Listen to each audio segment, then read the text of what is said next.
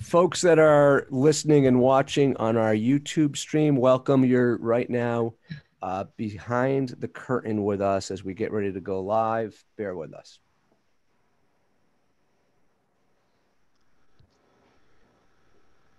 Cara, jeez, I won't screw that up on the show, probably. It's Okay. McNulty, right? Yep. Okay. Sarah missed that whole eighth grade girlfriend thing, so we'll cover that later. All right, we are going to go live in 3. Sherry, just to warn you, your camera's on. 2 and 1. All right, welcome. Greetings, everyone. This is Eric Glazer. Welcome to our live recording of Bright Spots in Healthcare, produced by Shared Purpose Connect. We bring leaders together to not only inform our audience, but also, most importantly, unearth bright spots, successes at health plans, hospitals, and various healthcare organizations. Our goal is to identify as many bright spots as possible so that you, the listener, can determine if these ideas shared on our show can be applied at your organization. We believe this approach of finding a bright spot and cloning it is the most effective strategy to improve healthcare in our lifetime. If you have yet to subscribe to Bright Spots in Healthcare on your favorite podcast app, please do so. And if you have already subscribed, we ask you the favor of rating it with 5 stars and making a nice comment on it. This does help us come up easier in the search engines, especially those podcast searches. So we thank you in advance if you could take the effort to do that. Today's topic is near and dear to my heart, and one of which many of you listening could probably relate to in one way or another. It's entitled Supporting the Silent Sufferers, Simplifying Mental Health and the Patient Experience. And we have 2 very special guests to address the topic. Cara McNulty, who's the president of Aetna Behavioral Health, and Sara Ratner, the senior vice president at Revel Health. To save time today, we've emailed you their impressive bios, and we've posted them on our website, sharedpurposeconnect.com. We'll also post them in the chat so you can get a sense of the incredible knowledge and insights you are about to tap into. We are able to provide you all of our programming each and every week through the incredible support that you all provide us. Now, we know we don't charge you to listen, to watch, to log in, but because you're coming to these shows and more of you are coming each and every month, we're able to handpick specific organizations who both support our episodes, but also add to the robustness of our discussions. So I want to make a shout out and thank you to Revel Health, one of our awesome partners and sponsors of the Bright Spots in Healthcare podcast. You have heard me pontificate before, if you're a regular here, that we tend to have a really big echo chamber in healthcare, and we need to sometimes look outside of our own lane when thinking about things like consumer engagement.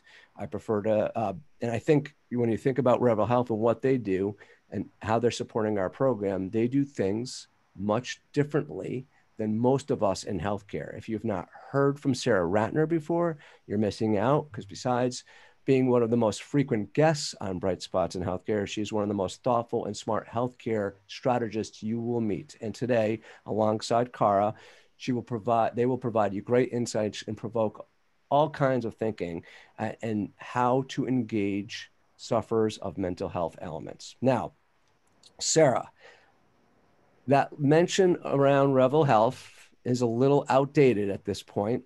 And although the message about your unique capabilities and how you go about things is not, but we do have some breaking news. And so I want to sort of break out of script here and ask you to jump in and maybe provide our listeners some insights to this breaking news. Sure. Thanks, Eric. So about an hour ago, we announced to the market that Revel Health and Nobu Health are merging, which is really exciting because Nobu Health, we're going to bring Nobu Health's best-in-class healthcare loyalty programs combined with Revel Health's breakthrough applied behavioral research and healthcare action technologies. We're going to bring them both together.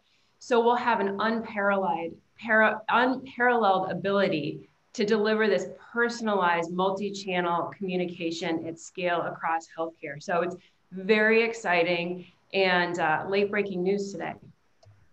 Super exciting. I don't know how many times we get to break news on the show. So check out the press release both at novuhealth.com and revel-health.com. The press releases are front and center. Actually, it's novu.com. I apologize, novu.com, and you can check out the press releases there. All right, we're going to get to it, ladies. For those listening, quick PSA, if you want to ask these two esteemed experts questions throughout the show, you can do so by clicking on the Q&A module in the bottom right of your Zoom interface. And Sherry Keels, our producer, and I will be monitoring that, and we'll integrate those questions into the flow of the conversation. My only ask is to not use the chat to ask your questions. We have a lot of people listening live right now. It's much easier for us to manage the questions coming in by way of the Q&A module, not the chat. And for those of you who submitted questions upon registering, we have them in the queue already, and we'll try to integrate some of those into the conversation as well. So here we go. Sara, let's start with you, and let's sort of just set the stage, level set, if you will. What is a silent sufferer? So today, we're seeing a lot of people go about their lives. They appear happy, maybe a little bit stressed, irritable. But a lot of these people who appear happy have a mental health condition. So many people feel that there's a low perceived need for help. Like, this is a way of life. So I don't have a mental health condition. I'm just kind of suffering through the daily trials and tribulations of life. A lot of people think they can deal with this on their own. And there's also historically been this stigma of, gosh, if I speak out, I'm going to be labeled or stigmatized in a way that I really don't want to right now. Other things are people don't have the money or ability to access care, and about 50% of people cite cost as a reason for not getting care. And so these people who stay in the shadows and don't have the ability to be able to access care or get the treatment and services that they need are truly the silent sufferers. And we're seeing many more today than ever.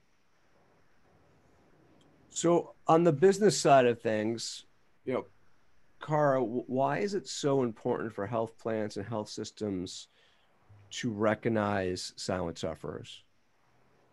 Eric, it's great to be here, and thank you for the question, and cheers to Novu and Revel for your big announcement. Great companies coming together. When we think about silent sufferers, Sara is so spot on. I mean, if you just look at what's happening in the pandemic, CDC just did a study that looked at adults, and 10% of adults feel that their mental health has been impacted by the pandemic alone. And yet, as Sara talked about, many people don't get the support or care they need. And there's a lot of reasons. And we as health plans and healthcare providers and provider systems play a really important role in, one, reducing the stigma, two, ensuring access to care and really democratizing access so everybody has access to care, and three, making sure that care is the right care at the right time, where we do not have barriers such as price or provider availability or our own community get in the way of us seeking support. And those silent sufferers prior to the pandemic was an issue. With this pandemic, we as a community, it's going to take more than just healthcare. We as a community and an ecosystem need to look at how we recognize, understand, and support people, because we all have mental health needs and issues and ability to improve. So a big role that we can play as part of that community in healthcare. Yeah, totally agree. Well said. Sara, from your perspective, how are you seeing first, the importance of the businesses, health plans and provider systems identifying and recognizing the silent sufferers, and what are you seeing out there in the industry as you get to see multiple different businesses? Yeah, so this is so impactful to businesses right now. I mean, obviously, healthcare is dealing with it front and center, but all of our employers and government agencies are trying to wrestle with this right now, primarily because depression is the leading cause of disability worldwide. So, at a very basic level, we've got to deal with this because we're creating more and more disability challenges by not. We also know that untreated mental health costs our country $300 billion a year in loss in productivity. And this is the most expensive category of healthcare costs. So, just at a financial level, it is so critical that businesses focus on this. And also, it is, Cara, to your point, it's a social imperative that we deal with this right now because we are in a time where there is no more important thing to do right now than to support engaging in and getting the resources for mental health, because we all become more productive and lead healthier lives and can be there for our family and support one another through this terrible time. Sara, how do you, and when you take someone who you've identified, how do you get them, Cara mentioned, identify the person at the right time and get them the right care? How do you do that? Yeah, so you can't call somebody and say, are you depressed? That's a big hurdle for people to overcome, to say, yes, I'm depressed, because most of the time they don't realize that they're depressed. As we just discussed, they're a silent sufferer and they think it's just, they've got to deal with it. So you have to get them to engage in a way that's very non-invasive and doesn't even suggest that there is a behavioral health issue. So, for example, when we send out a health risk assessment or some type of survey around engagement, one of the questions we ask is, how are you sleeping? That is a leading indicator that there is a problem. So we know that that can help direct people to the right resources immediately to take that action. So truly, it's all in the way that you ask the questions and layer onto it compassion, because people don't want to answer this question if they feel that who they're engaging with is not compassionate around the subject. Yeah, I want to get a little bit more into tactics on executing on that in a moment. Cara, I've got a question for you, and also one of our guests has a question for you. So I'm going to combine them in two. How do you overcome, when you're looking at the multiple barriers around the consumer experience and providing a seamless experience, how do you do that?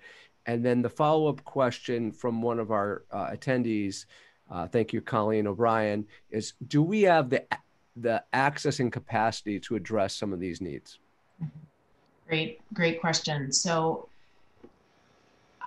I think most of us would agree that the healthcare system, specifically when it pertains to mental health, is challenging to navigate, can be confusing.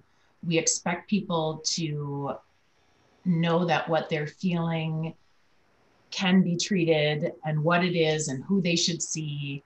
And even if you just look at the number of providers we have, the number of times I'm talking with people and they're like, I don't know, do I see a social worker or a psychologist or a psychiatrist? So, at CVS Health Aetna, what we are doing is we are focusing and continually focusing on putting the member and their ecosystem at the center of the equation. Because as any of us know, it's not just the person who is handling a mental health issue, it's also those that are surrounding them. And so we focus on that ecosystem. And that ecosystem might be their family, it might be their religious community, it might be, who are your people? So we keep those at the center. And what we're doing is taking specific strategies around policy systems and environmental change that really impact that member, that individual experience. So for example, like Sara talked about, super important. You don't just say to someone, are you depressed? You have to look at what is it that is tripping people up. And it might come out through sleep. It might come out because they have a financial crisis. It might be that they are withdrawing. So we look at ways to capture that information, whether it's through a health assessment or, you might be calling because you lost your medical card. And we are engaging in short surveys that help assess someone's mental health well-being. And that is so we can help get people to the right place at the right time. The other thing we're doing is we're not expecting people to know what they don't know. And, so we don't have to wait for people to have an issue. We know that if you have a new diagnosis, let's say of a chronic condition, it is highly likely you're going to experience stress or anxiety. So we couple all of our care with mental health resources. We know that if you're pregnant or choosing to think about getting pregnant, there can be stress and anxiety or, postpartum anxiety, et cetera. So we couple information.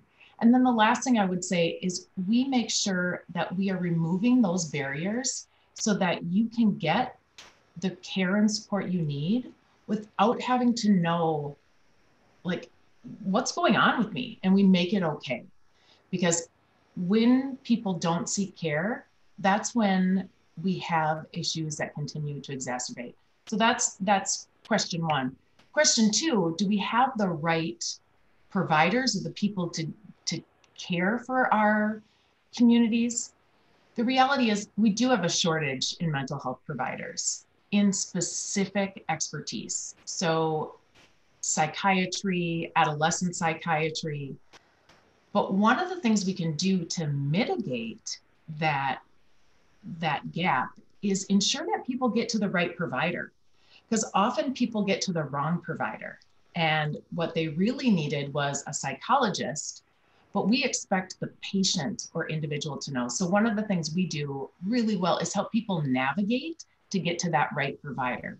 But we still, across the board, we have to encourage people to go into the field of mental health, whether it's in social work or psychology or psychiatry, because we do have a gap in our provider system. Yeah. So just Sara, Cara, I'm going to rearrange a couple of these questions here because I think I want to go down this route. So, Cara, I'm going to keep you on the hot seat for a moment. So the navigation stuff's near and dear to my heart. Some of our regulars have heard me speak publicly about some of the challenges my wife and I have faced in helping our daughters with certain conditions and finding the right therapeutic alliance and the right care and even knowing where to go. Could you speak more specifically to how you go about that navigation? And then the quick follow-up to that would be, can you maybe provide a real example of a program that CVS Aetna is providing access, how you're providing access and opportunity to those? So 2 parts again. Yeah, no problem. Absolutely. So let's start with one of the things we did right at the start of the pandemic. And, we provide coverage to millions of people across the country. But we know as a company, as Sara talked about, what is most important is people have the resources and ability to get the care they need. And whether you have our insurance or not, we are concerned about our population's health, and population meaning everyone, whether they're under our insurance or not. So we did something, we have a service called Resources for Living. And Resources for Living is real-time confidential counseling and support that addresses not only mental health concerns, but social determinants. And we offer this service to 25 million people across the country. When the pandemic hit, we opened up that line for anyone across the country, whether you had our insurance or not.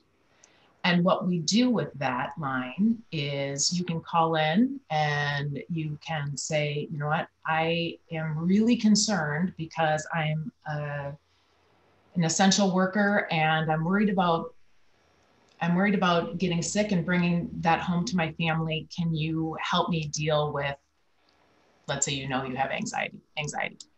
You might say, I've been furloughed and I'm really worried, and I live in Texas. I'm really worried about how I'm going to pay my rent and what I'm going to do about childcare to get another job.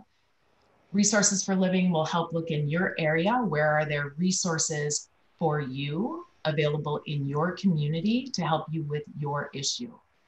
Because we don't assume that you're going to call and say, I have a mental health concern. What we assume is something is tripping you up, and we're going to help you from a mental, physical, emotional support system. So we opened that line up.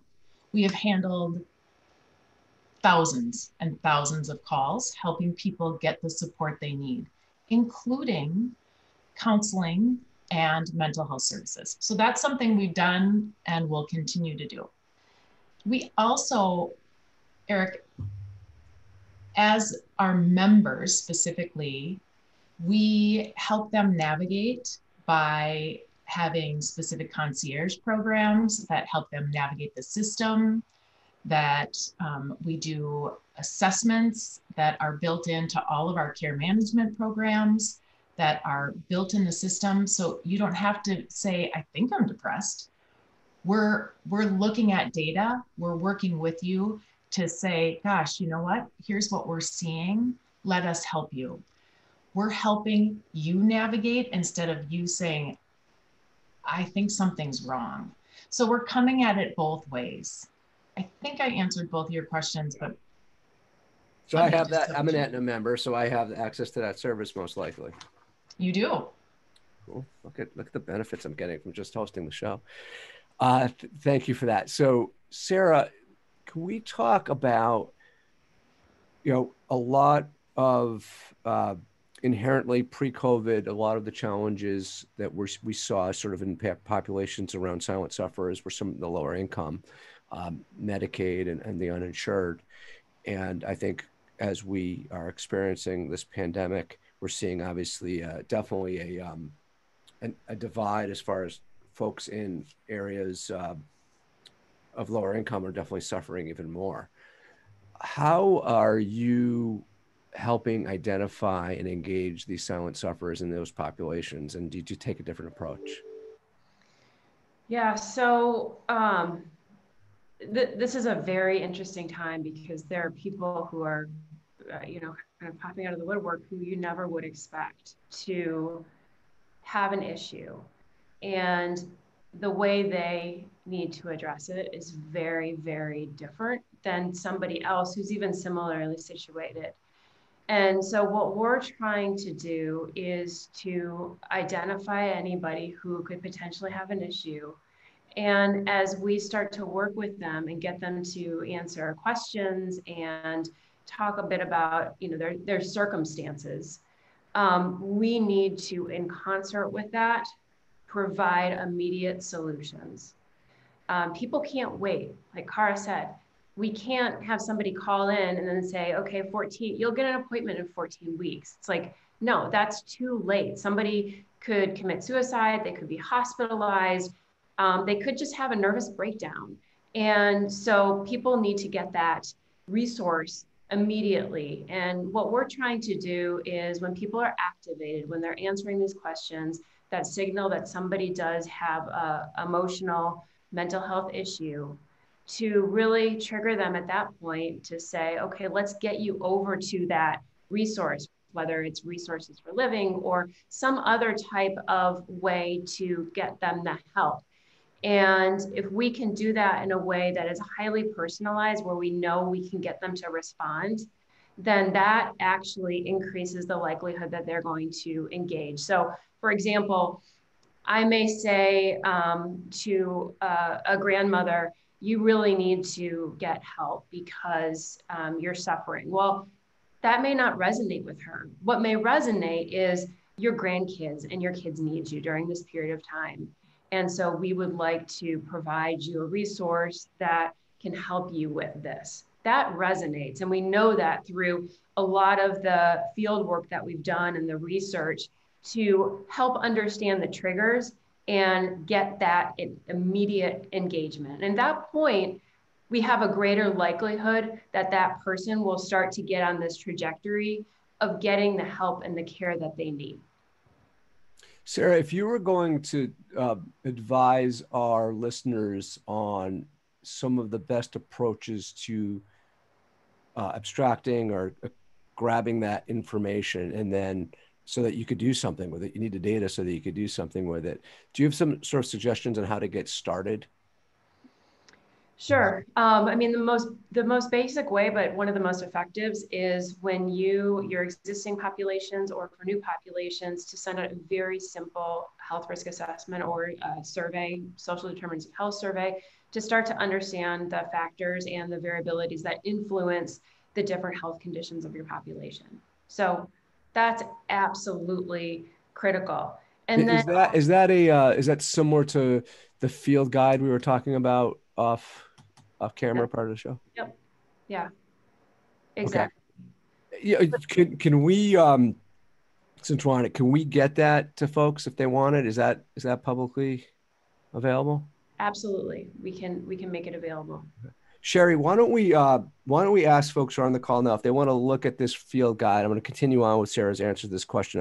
I know she's got more to say here, but if people want a copy of that field guide, we're going to put up a quick poll right now, and anyone that presses yes. You don't have to. We'll get you one personally. We'll get you a link to it or the PDF. We'll work with Revel to get you that. Revel Novu. So keep on going. So you mentioned the questions. And I Yeah, interrupt. so you get the basic questions, but you need to layer over that data that gives you more insights into that population. An example I would give is there's 2 block difference in Louisiana, in a particular area of Louisiana. And we know there is a 40% difference in internet coverage. So am I going to tell somebody who has low internet coverage to use a digital resource? Probably not. I need to direct them to the right resource that's going to match their ability to be able to engage. So those different factors that are completely outside of healthcare really help influence the way that you get people to engage in these types of health actions. Hey, Eric, can I add to that? Yeah. Sara brought up a super great point, and that is if we want to improve the outcomes for people's mental health, we have to treat people holistically, so their physical and mental health together. We also, though, have to look at the modalities that best fit the needs of the population. And that modality might be a digital resource, but it might not. And so really leveraging digital, video, bricks and mortar, face-to-face, just because we are social distancing right now doesn't mean that there aren't ways to still engage in group therapy and individual therapy. But we have to address the modalities and not assume that, everybody wants to receive information or get support the same way. So thank you, Sara, for bringing that up. Really important. I'm glad you said that. It's so true. And I could tell you again, going back to my personal experience, it's not just the modality of the delivery, digital in real life, or in a bricks and mortar. It's also the modality of treatment, right? Right. Could be not CBT is not for everyone. Certain medications are not for everyone. So yeah, really important.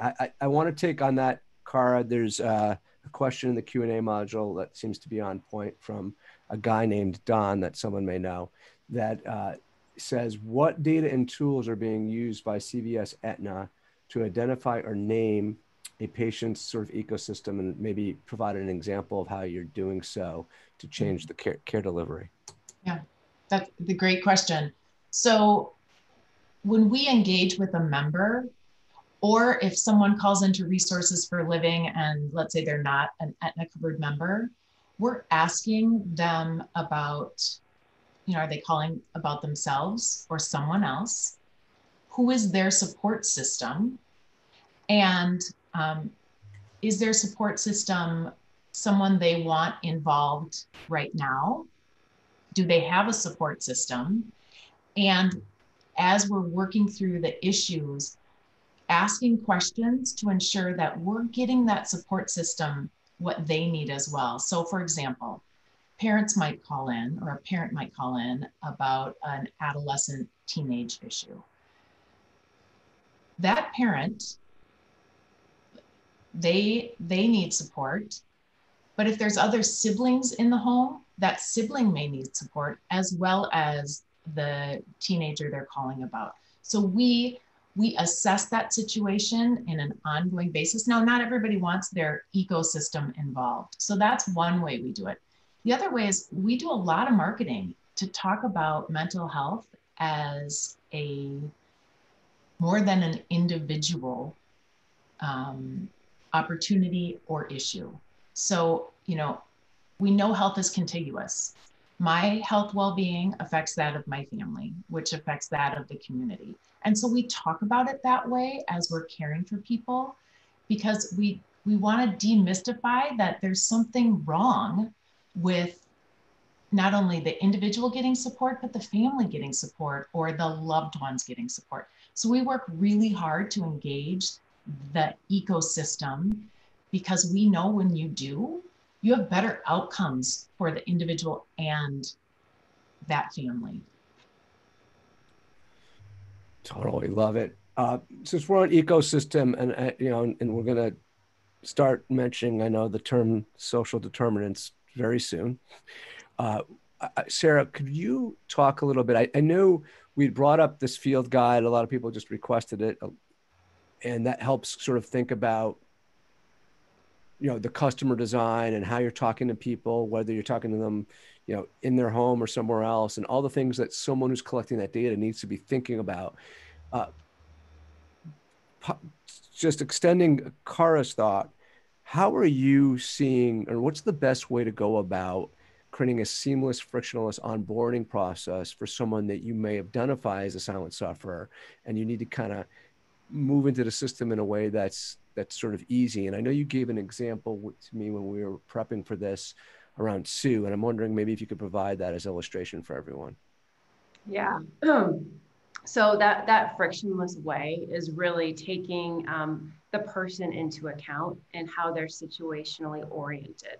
So the example that we spoke about it is Sue, 45-year-old mother of three, stay at home. She's got, 2 part-time jobs, but is trying to stay at home. She makes minimum wage, is on food stamps. So if she was going to, for example, start to run, would you say, go get on a treadmill? She'd never run before.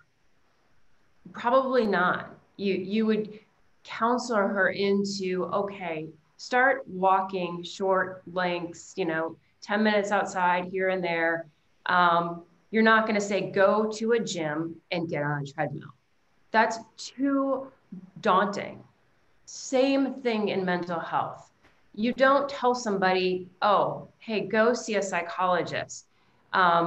You need to navigate them slowly into the process to be able to get them to almost self-actualize that they need the help. They can't be told it, they need to know it, or it's not going to be effective.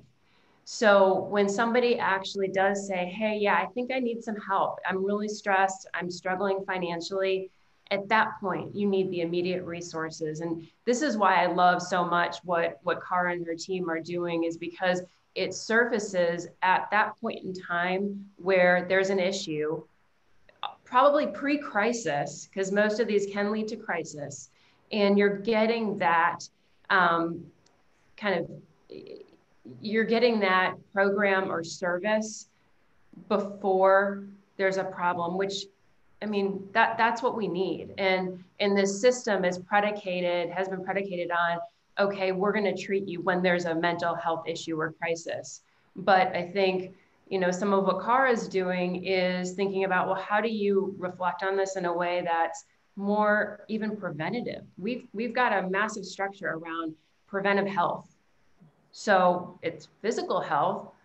Why would we not have something similar for mental health?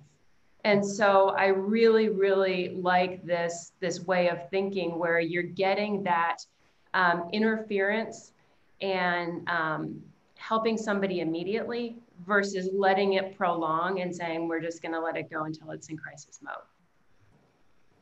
Cara, I have a couple of questions that are related that maybe you could address around integrating primary care and behavioral health. Incidentally, folks, mark your calendar for next week, October 8th.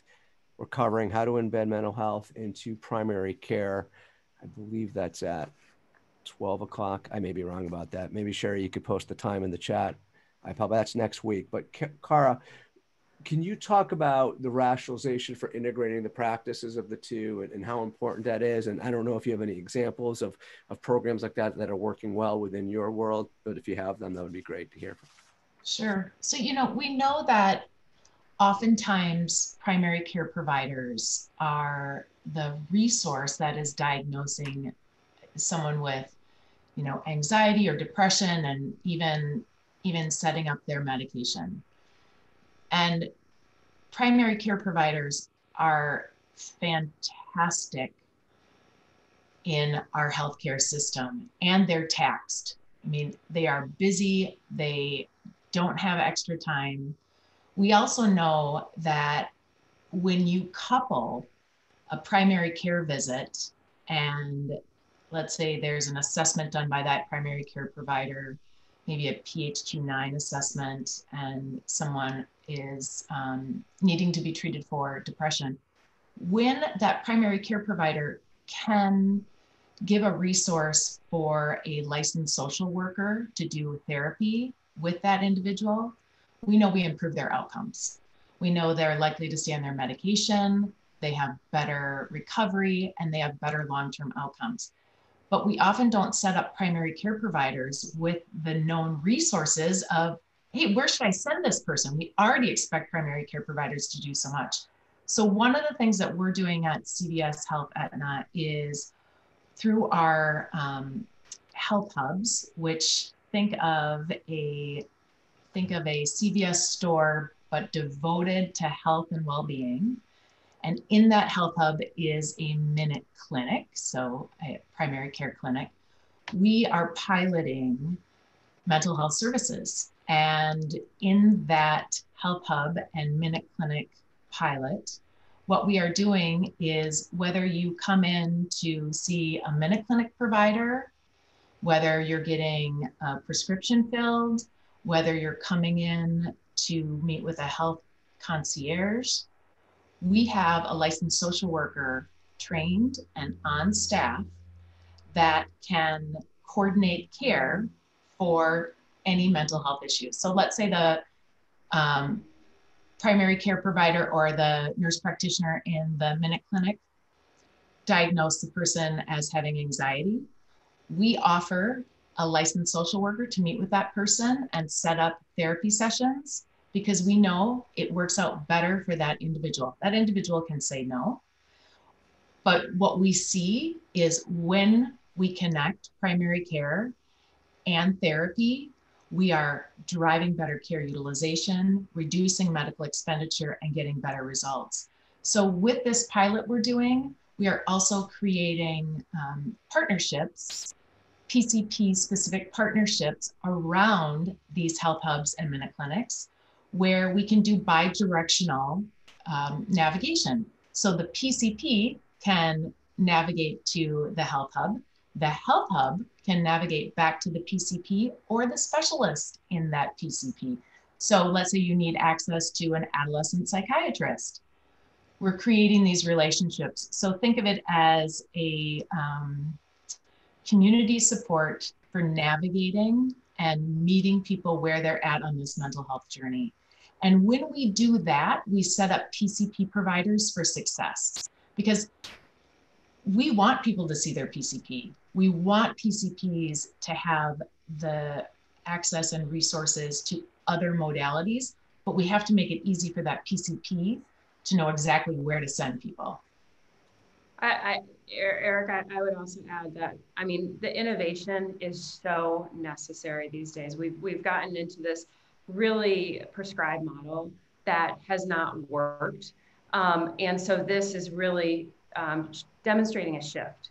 One of the things that there was a comment that mentioned, you know, primary care physicians are already just taxed.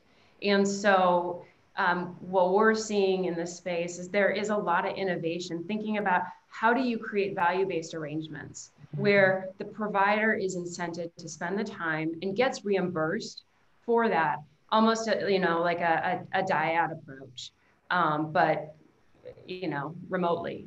And so while we think about the shift in the system, the payment structure really needs to follow in order to ensure that care is managed in a holistic way. And I think CVS is demonstrating, you know, the real way to innovate, and hopefully other organizations will think about these value-based arrangements to help influence, you know, the care that the patients need.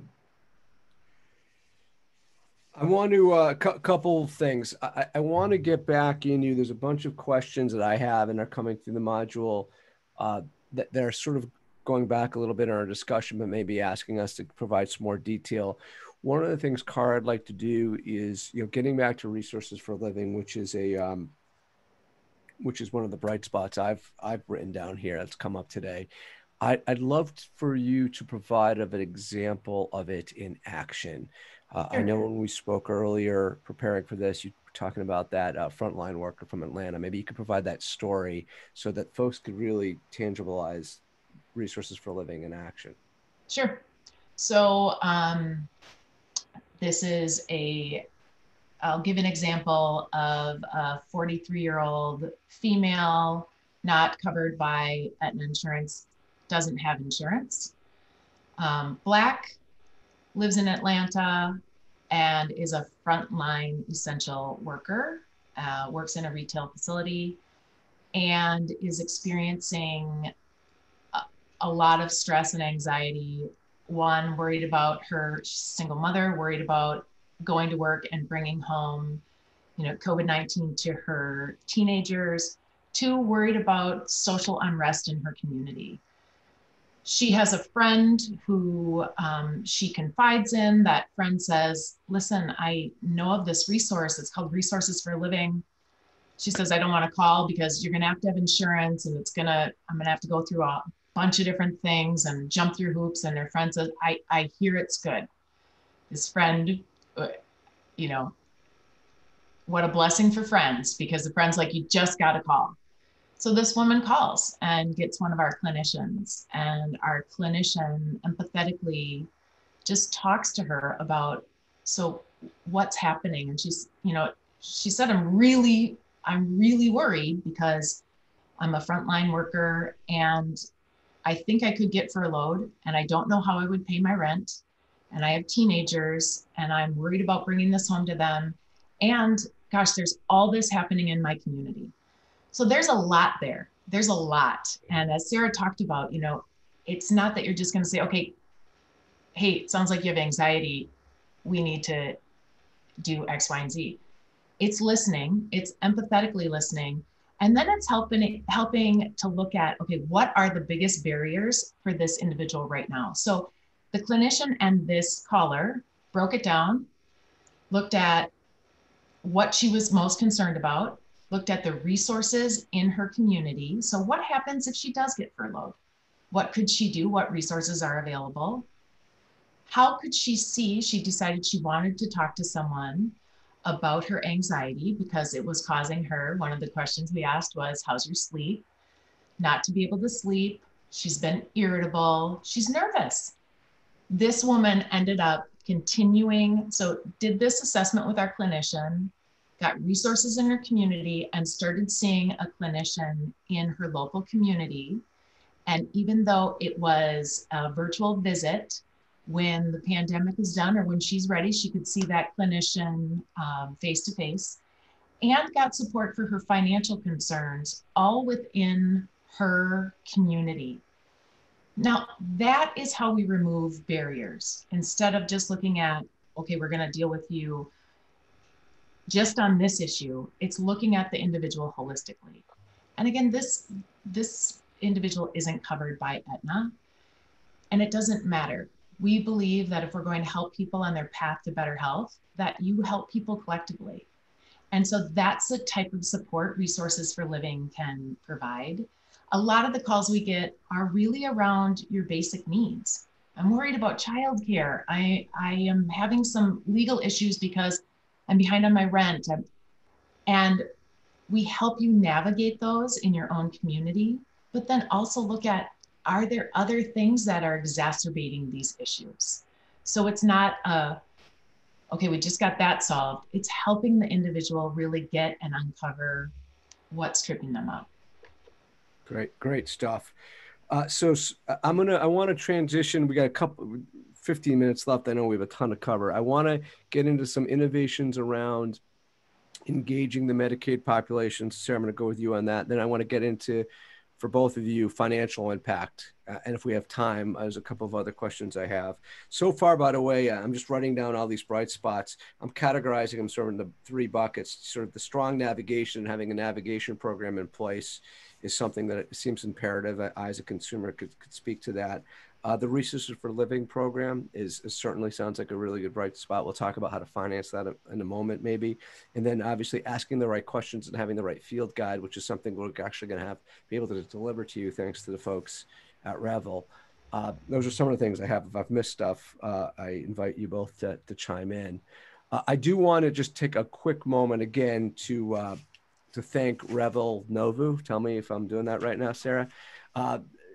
I know they're a perfect fit for topics like this. They work on behalf of, as you know, health plans and ACOs to take a really sophisticated approach to addressing an individual's needs. They often call it an individualized approach to population health. If you ever have been exposed to or work with any of the most sophisticated, successful consumer marketers, the agencies on Madison Avenue that like represent top brands that we all are associated with, like Toyota and Apple, and we could go on and on. The thing that Revel does is what these agencies do. Those agencies to drive our buying behavior, they take a very sophisticated approach in identifying us and understanding our values well enough to truly influence our own behavioral change. And traditionally in healthcare, we haven't been that sophisticated in engaging and marketing to our consumers, our patients who are at the highest risk of costing the most money. And it's until now, because Revel and Novu are doing it differently, very similar to some of the most sophisticated marketers in the consumer space. So if you want to learn more, you could check them out at revel-health.com or now Novu, Novu.com, to check them out, see a lot of what they're doing. Because I do believe they're one of the latest bright spots in healthcare today. So I just wanted to thank them again for supporting these programs. In fact, I've gotten to know a lot of them very well through our working together. If you want to meet them or at least pick their brains about some of this stuff, Sherry, why don't we put another poll up? If you want to like talk to Sarah or some of her colleagues about some of the things you're thinking about, even like get some free advice, I could make a personal introduction through email and get you in touch with these folks without any friction. So we'll put up a poll, no obligation, but if you do want an introduction from me to the Revel team and Sarah, I'm happy to make it. And we'll put that up there and I'll follow up with that in the next 24 or 36 hours and get that done. All right, so let's talk now about Medicaid and some of the innovations around engaging those populations. Sarah, if you had some ideas, there's a question from an audience member on, what are some innovations around engaging the Medicaid population? Yeah, so if we take a step back, there's many different makeups of people who are Medicaid beneficiaries. You've got kind of the moms and kids, and then you have the duals. So the duals have a great structure around them for the most part. They've got a lot of coordination of care, resources, dollars that plans can spend on them. So that's an easier population in certain respects to engage, just because there's the resources to support it. I think for the kind of more moms and babies, moms and kids portion of the population, that can be very difficult. Oddly, Medicaid offers a very comprehensive mental health benefit. They have lower out-of-pocket costs, and just coverage can be better. Network is smaller, and the access is the absolute hardest thing. So when you're thinking about a population like this, to what Cara spoke to, it's not the mental health service, it's how do you eliminate all of these other barriers to accessing that resource. For example, if we're surfacing a referral to somebody who lives in the inner city, but we know based on demographic statistics that that area is highly concentrated with people who use public transportation. Well, are we gonna refer her to resources that are across town because she may have 2 kids, 3 jobs, and probably not the time to do that? No, we're not. And so the innovation comes in how you layer the access to the resources with a lot of this external data in order to create a very individualized profile to drive that action. And without that, you're going to create a peanut butter approach where you're like, okay, let's throw paper at 1 million lives and we'll see if they go to a mental health provider. Well, we know from history that does not work. And unless you use this type of approach, success is very limited. And we know that from our data, from plans that have come to us with success rates in like the 20%, driving engagement all the way up to 80%, which is unheard of in this space. But that personalized approach and that infrastructure, recognizing the infrastructure needs, is absolutely critical to helping, especially the Medicaid population. And as far as these programs, Cara, especially resources for living or any other programs around navigation, I mean, how are you measuring the financial impact of these, and does it justify the investment in some of these programs, or are you just doing it because it's the right thing to do, or both? Both. So if you look at the origin of our company, it is healthcare, and it is to help people on their path, and to not only help them on their path, but to have better healthcare outcomes. So inherently, that's just part of the fabric of our culture. And we're business. And if you look at population health and you look at, in the most basic terms, what trips people up, unless we address some of those basic needs and those social determinants, you often don't get to the health outcomes you're driving towards. So it makes better financial sense for us as a business to do this, but to provide this for plan sponsors, because we can, as Sara talked about, we're working from a prevention standpoint, an intervention, and an acute care standpoint. So if you don't, then you're only working on situations after the fact. So it is the right thing to do. It is financially good for communities, for individuals, and for business. And it really gets at solving and helping to solve the problems holistically, mentally, physically, and not just what is the issue du jour. So it impacts us greatly. And the last thing I would say is, Sara talked earlier about the impact on business, mental health and impact on business. What is more important to a business than their human capital? And your human capital, your humans, we have to have those humans working at the top of their ability. And if we want people to be their best, we have to address their mental health in a way that takes the stigma out of it. So I heard a really interesting statistic quickly. So for every $1 invested in prevention and early intervention for mental health and addiction, it yields $2 to $10 in healthcare costs and productivity savings. So I think the data, besides that it's the right thing to do, the data speaks for itself. Absolutely. Sarah, I can confirm that, it depends on severity, that the $2 to 10, but you get it back in spades. Yeah. You get this back in spades.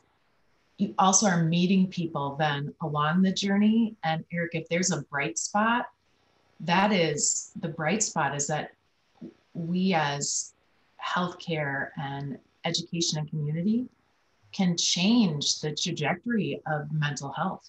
We don't have to continue to have suicide, at its peak next year when we talk, or, we can change this journey.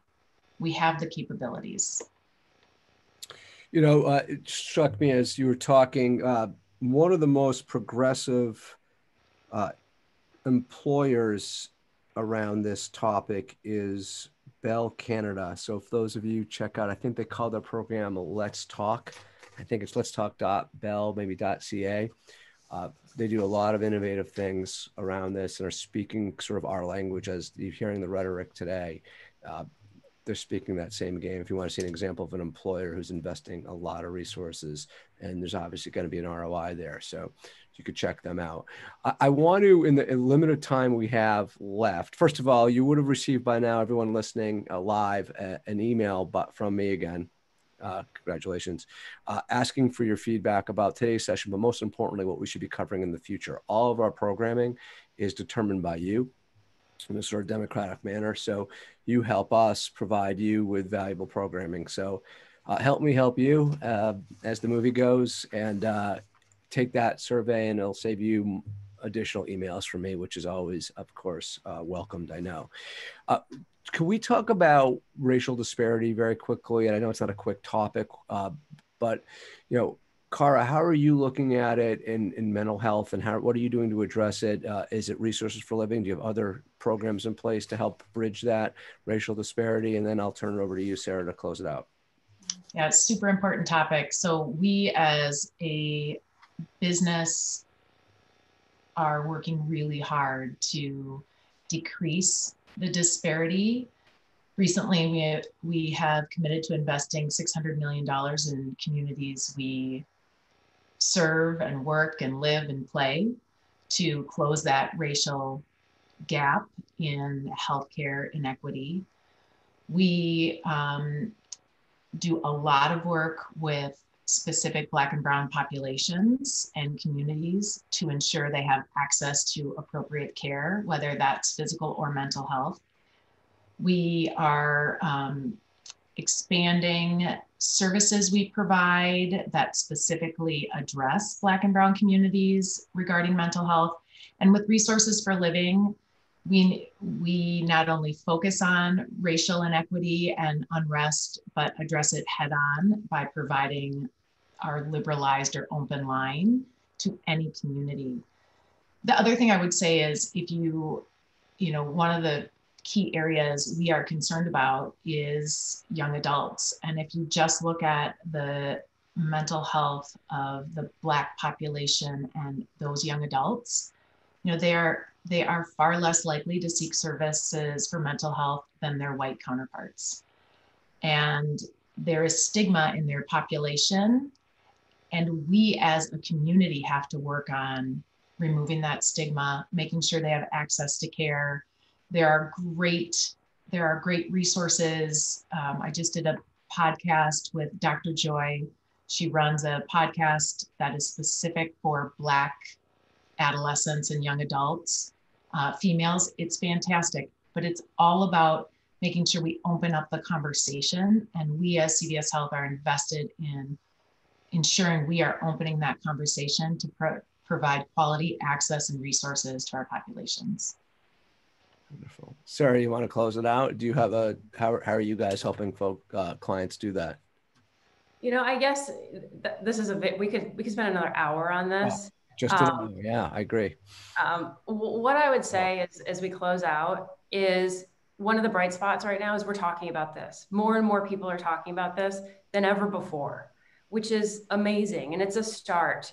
The other thing I would say is, as healthcare leaders, we have an obligation to speak about it as well as our own circumstances, because the more we talk about it and come out and share our perspectives and our own struggles, the easier it is going to be for other people to speak to you about it and have a much more open conversation and enable that help. So it is contagious if we talk about it. And so at this point, I would say just speak up. Amen. Thank you, everyone who tuned in to listen to this live. We don't take the hour of your day lightly. It's a privilege to have you take this time. I hope it was an hour well spent. Please give us that feedback by the feedback form. Cara and Sarah, thank you so much. Thank you for the prep. Thank you for all this. This was a great session. I really enjoyed it. I could stay on a lot longer. This will mark the end of our live recording. Appreciate everyone for joining us. Next week, a week from today, 2 o'clock, by the way, is the correct time, embedding mental health into primary care. Take care, everyone.